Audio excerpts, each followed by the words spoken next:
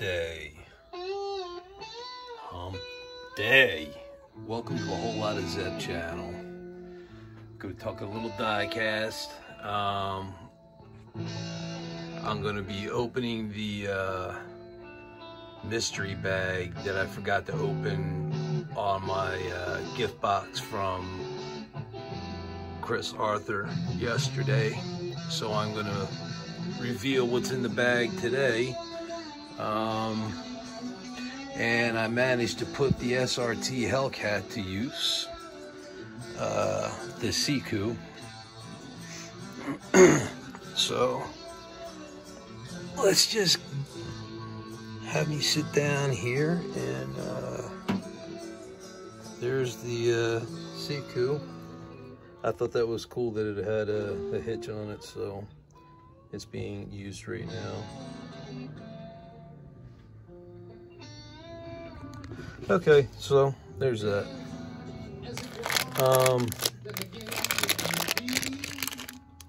Chevelle under glass. It's cool. Again, that's from Chris Arthur. He said I say his last name funny. I'm curious now, some of my Australian friends out there, if you could just freely pronounce Arthur on one of your channels, on like one of your videos, just so I can hear how you say it, so I can try to mimic it, so I can try to impress Chris. Because I'm not doing a good job on the last name, so, or it's just the way Americans pronounce it, or maybe it's just the way I'm pronouncing it. I don't know. I've been told I sound like Rocky sometimes. It's got to be that Philly thing. So, all right, I gotta try to put my phone down, balance it, have you guys have some eye candy at the same time I try to open this. And I think, along with getting some markers tomorrow, DC, I think I'm going to purchase a tripod. Man, you guys can barely see what's going on over there.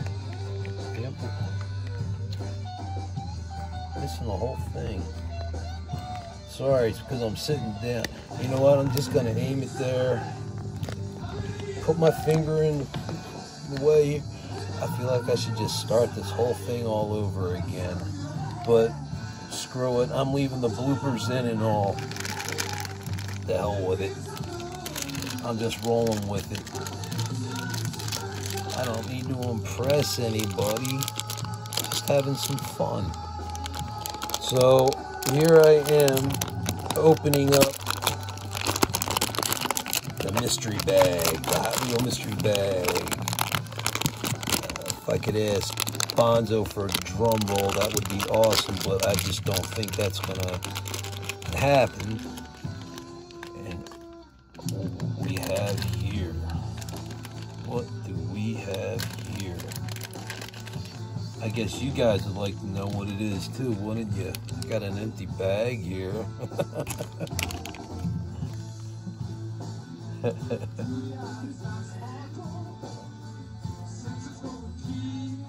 Alright, I'll share with you. I'll share. This is a beauty. And yes, it's another German make. This is a Porsche Cayman S. There you go. I gotta turn this on. Spin this baby. There you go, dropping it. Look at that. Chris is sending me some cool stuff, and I'm breaking things before you guys can get a chance to see them. It's not broken, Chris. I'm just kidding.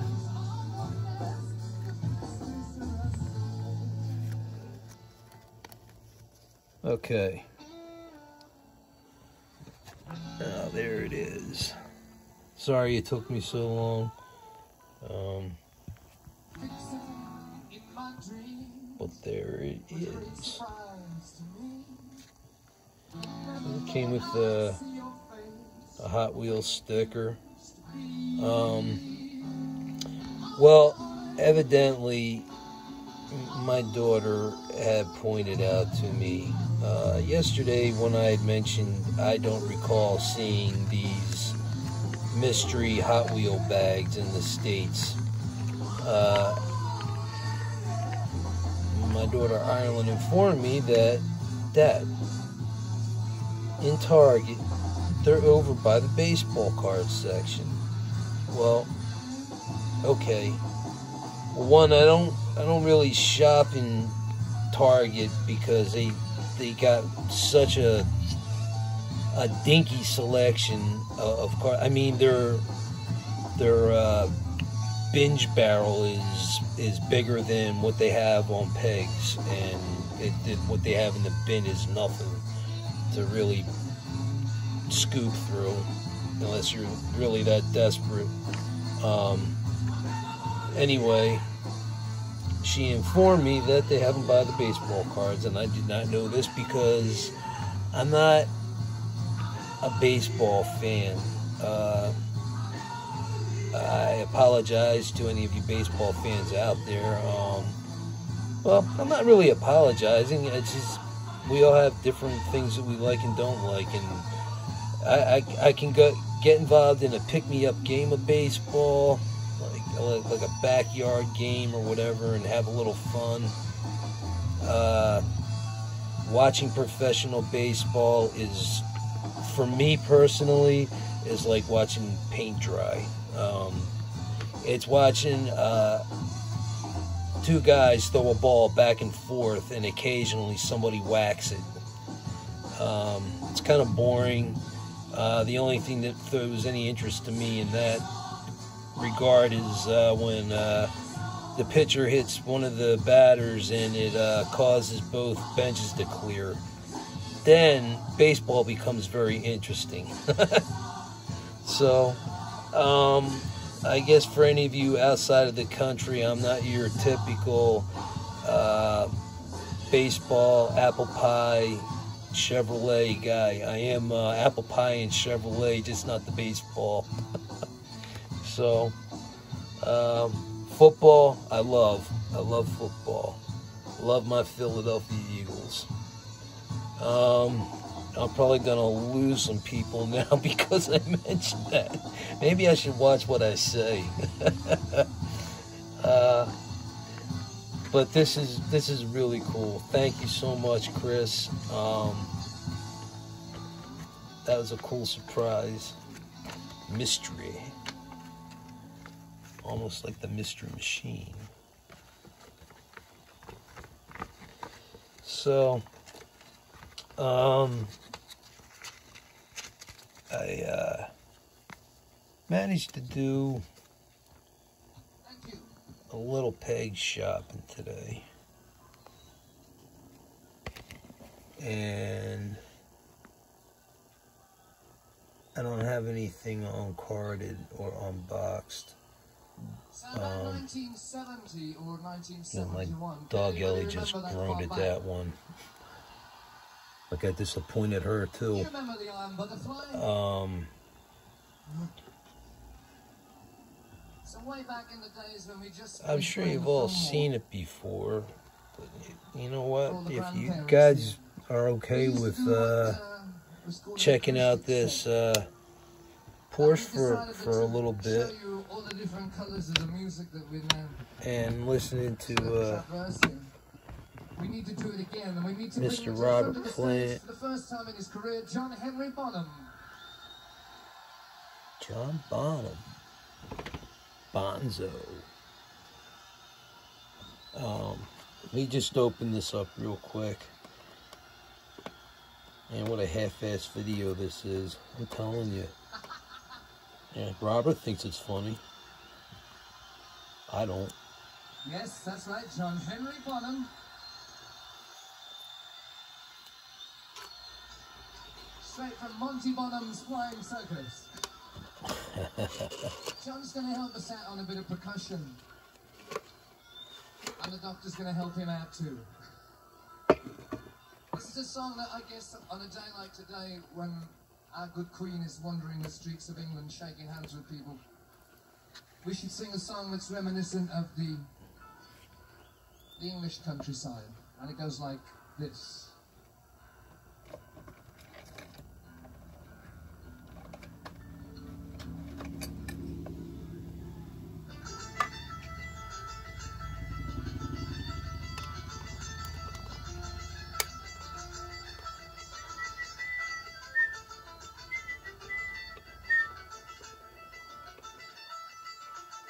That is so cool that John Paul Jones is a multi-talented instrumentalist.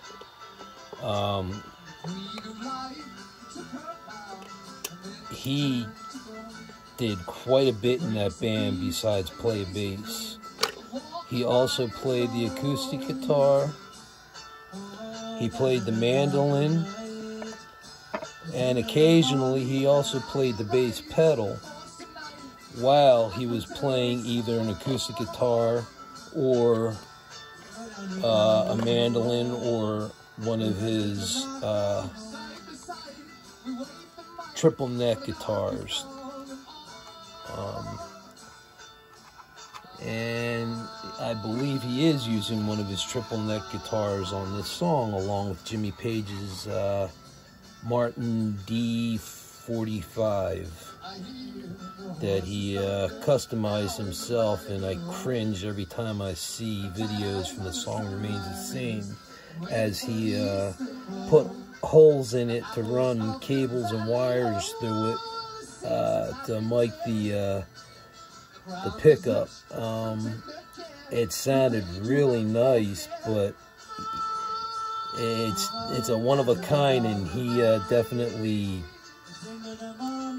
made it his own. Incidentally, the song Battle of Evermore, that's John Paul Jones singing Sandy Denny's version. Sandy Denny was a female singer who accompanied Robert Plant on the Battle of Evermore on the studio version on Led Zeppelin 4. Alright, it's off the bass. So I guess you guys know I was busy taking an M2 off, and I just wanted to look it over and make sure that everything was intact before I presented it, so nothing was falling apart on it. It is yet another gasser. I apologize to Twice Diecast. I know he's not crazy about the tinted windows, but that's just one of the things that comes with the gasser territory. Everybody likes something different, you know, to each his own. That's fine. He doesn't have to like it. It's okay. There's no problem with that. Personally, I do like it. I think it's a really cool concept that they do that. So what this is a 67 gasser, the Instigator. I'm sure you guys have probably seen other people with it floating around. And, you know, I'm talking away here, and I don't even know how well you can see it. I'm really sorry about that. You can get a better look at it from here. I'm just yapping away.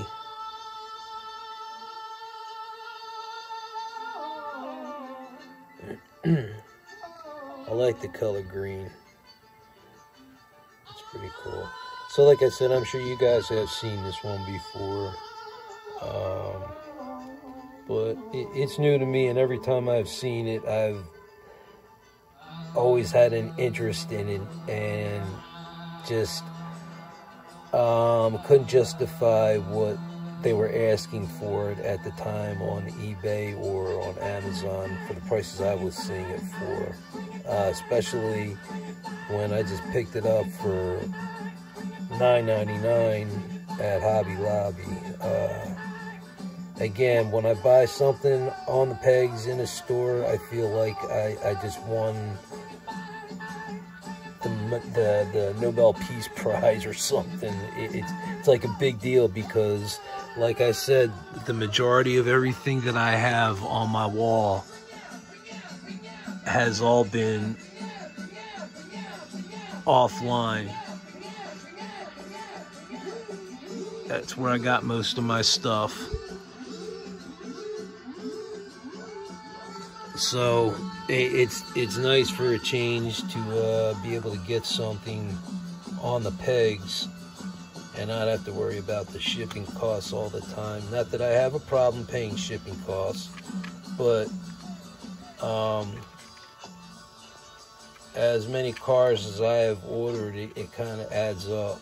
So I try to minimize that as much as possible when and if I can, which is very seldom because there's really not too much floating around in this area. I think really I'm one of those maggots right now, scraping the meat off the bones over at the Hobby Lobby in New Jersey. So once I clean out over there, then I know I'll come back to this one over here by me and see if they upgraded. But anyway, that's my Instigator 67 gasser, Nova gasser. This is a far cry from timber. I had gifted That song was to Diecast Clown, and I did not even know this at the time because it doesn't actually say it on the card. I mean, it says it clearly on the car itself, but I wasn't really looking that closely. I didn't have this taken out of the blister pack, so I'm just going to show it to you through the blister pack. Anyway, what I had gifted him was, all it says is Dave Tucker's 1969 Chevrolet Camaro, and it's Detroit Speed. I saw that, and I just saw the gold trim and the black, and it wasn't overdone. It wasn't overkill. I liked the split in the color there on the wheels, the gold and silver, or chrome rather, excuse me. I liked it, you know, and then here, as Diecast Clown's doing his review on it, he said that, oh yeah, it's a Yanko, and I was like, oh shit, it is. I'm a big fan of the Yanko and the Copo and the Baldwin and you know, can't think of off the top of my head, but and even Yanko and Copo did a collaboration together with Nova. It's called the Deuce. It's part Yanko, part Copo. It's pretty cool, but I try to collect the Yanko and the Copo as much as I can. So that's why I would say I have a lot of Camaros. I think I have more Camaros than I do Chevelles, honestly. And I have quite a few Chevelles. So this is what I had picked up, and it was cool to see what was in the mystery bag. Thank you again, Chris. Chris Arthur, mate. I don't know, how's that? I don't know. I'm trying. Or should I just go New England? I wouldn't know how to do his voice in New England. I just know how to say wicked hardcore. Whatever. So, anyway, I was even that much more interested in this car once I found out that it was a Yanko, because if you're not really paying attention to the car in that great detail, I mean, I know it says it right there, but I was just looking at the overall car and I just saw a stripe and black, and I wasn't really paying attention to any wording on the back there, because if you're not paying attention to it, you don't really notice it. And especially when you're down here and all you see is Dave Tucker's 1969 Chevrolet Camaro. I guess if you know who Dave Tucker is, then you know he has a Yanko Camaro. But I mean, am I being ignorant and not knowing who Dave Tucker is? Is he famous? Maybe I should have done a little research beforehand. I guess that would have been nice, huh? Maybe. Okay, they got a. Maybe they're just Moe's Garage. Okay, Dave Tucker. Okay, the guy is a real guy. I wonder if he built it or he just owns it. Now I'm curious. Or not built it, but refurbished it, or did a rotisserie on it. I don't know. I'm kind of curious. I should do some research on that. But anyway, I really did get drawn more to it because Diecast Clown was like, yeah, it's a Yanko, and I was like, ooh. So I've been searching for this one, and yay, I found it on the pegs. I didn't have to order it. It would have cost me $50 plus shipping and handling, and then I would have had to sign a waiver and then put a co-sign on my house. It's a whole hassle just to get a damn car, I swear. It costs so much when you order them online, but that's what you got to do sometimes. Then when you don't live in an area that really has the diecast that we all enjoy. Some of us are lucky and have easy access. Others not so lucky. I'm lucky to have a little access. At least I have that. So, all right. I babbled quite a bit and gave you guys quite a crappy video. My apologies. But I committed to it 10 minutes into it and said I'm just going to roll with it. So, got the bloopers and all in this one. Not like I edited anything I've ever done before anyway, but this one was just especially off for whatever reason. So anyway, thank you guys for hanging out and subscribing to my channel. I appreciate it. I do appreciate my subscribers. Thanks for hanging with me while we talk some diecast and listen to some kick-ass music in the background, and get to hear Robert's English accent. I do love the accent. I got to admit it. Australian English. It's just now he sounds like he's from Texas. Oh yeah. Blues Brothers. That's pretty funny. Okay. So anyway, that's it for me. You guys enjoy the rest of your evening. And thanks for hanging out with me. I'm Rick, and this is a Whole Lotta Zep channel. Hit that subscribe button and like and share. I'd appreciate it. I'll catch you guys on my next one. Stay safe and be healthy. Take care.